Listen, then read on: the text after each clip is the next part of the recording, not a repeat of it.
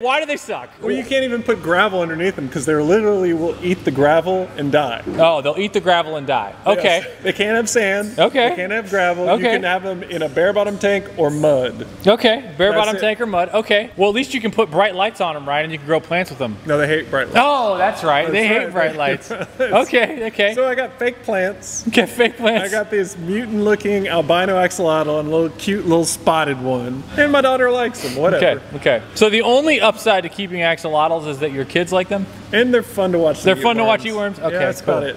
Cool.